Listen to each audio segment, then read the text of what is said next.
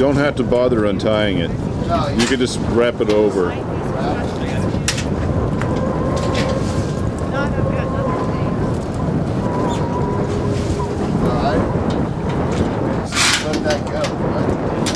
So all you do is you're not going to muscle the rope. You're going to keep the ropes. If the rope gets too much slack in it, you're going to bring that on deck.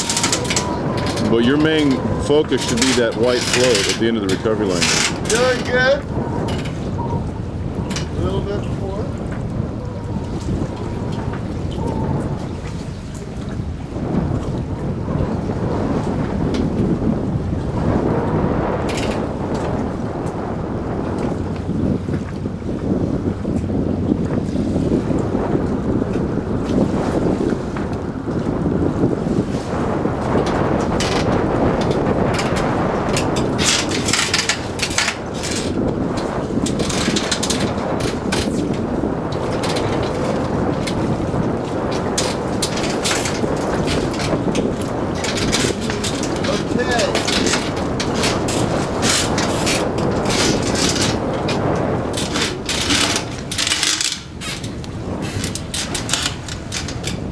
You know where the parachute is, right? Okay, yeah. Good, excellent.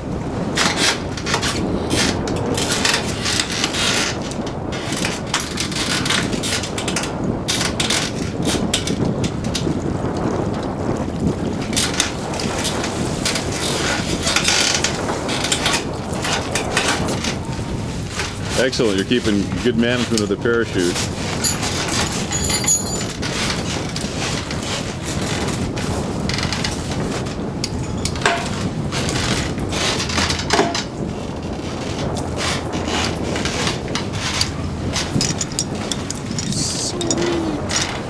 So you got the hang on it the second time around.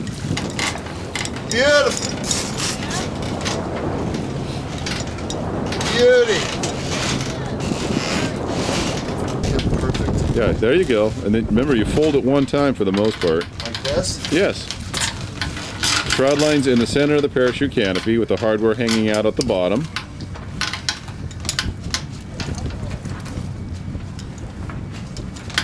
Hanging out about like that?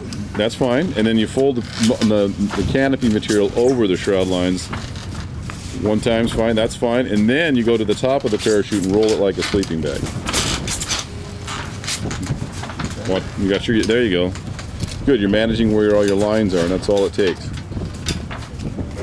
Yeah, I've done a lot of sailing. Managing lines, I'm good at. Hey, that's all you have to do there.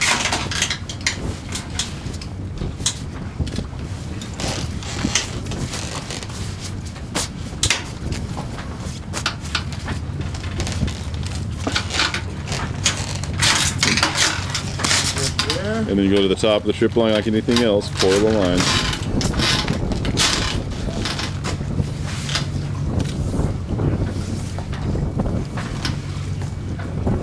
Now in bumpy weather, all you're going to do is grab your chute, throw it in a bag, and drop it in the anchor storage there, and that's it. Get going. Keeping all your lines attached and so forth.